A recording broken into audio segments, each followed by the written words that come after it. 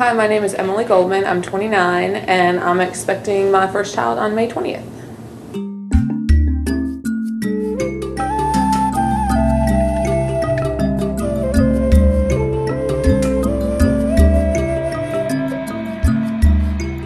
I don't really have anything to compare it to since my first, but I feel like I've been really lucky. I feel like it has been pretty easy. I didn't have any morning sickness. It's just now getting to the point where it's kind of uncomfortable and I have a little bit of heartburn and a little bit of trouble sleeping, but I'm at the end now, so I feel like I've been really lucky in that compared to what I've seen other people go through, it's been really easy.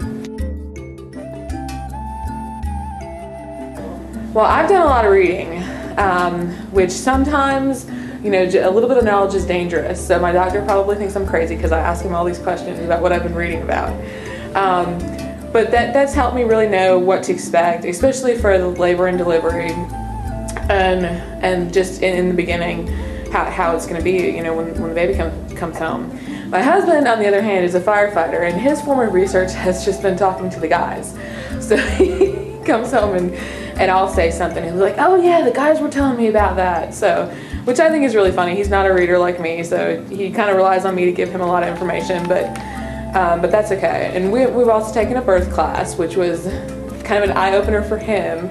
I expected everything because I had already read all about it, but he, as they were walking through the process of how labor was actually going to be, kind of was a little wide-eyed. But I'm glad that we did it because now he knows what to expect. And we also have a doula, which is a birth coach, for the actual labor part of it. I'm going to try to have a natural birth, and so the doula is a coach mostly for pain management. First of all, the reason why we're keeping it a surprise is because I didn't want to know the sex of the baby, and my husband really did. It's a little boy. He was adamant about finding out, so that was kind of the compromise. He said that I could keep the name a secret so that I would have something new to tell when he gets here, if we could find out what it was. And we decided, we kind of put together, he's a junior, and I definitely didn't want a third. Sorry, Mom. But we used some elements from his name, and the process was really funny because I came up with all the ideas, and he just said no, no, no, no. I was like, you can't veto everything. You have to come up with something if you're just going to say no all the time. But I said one name, and he went, I was like, that's it. You didn't say no. I really have no idea, but I'm kind of preparing myself for the worst. I mean, I think it's going to be, you know, miraculous and wonderful and everything, but I think it's going to be a big change and a lot of hard work and little sleep, and I'm pretty realistic about it. I think it's going to take a while to get on a schedule, and I think it'll be fine. I think it's just going to be kind of crazy in the beginning.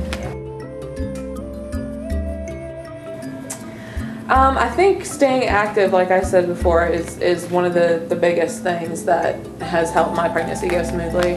And obviously learning as much as you can so that it doesn't come as a surprise, so you know what to expect as you're going through, you know, labor and delivery in the first few weeks. And they sell banana pudding ice cream at Publix.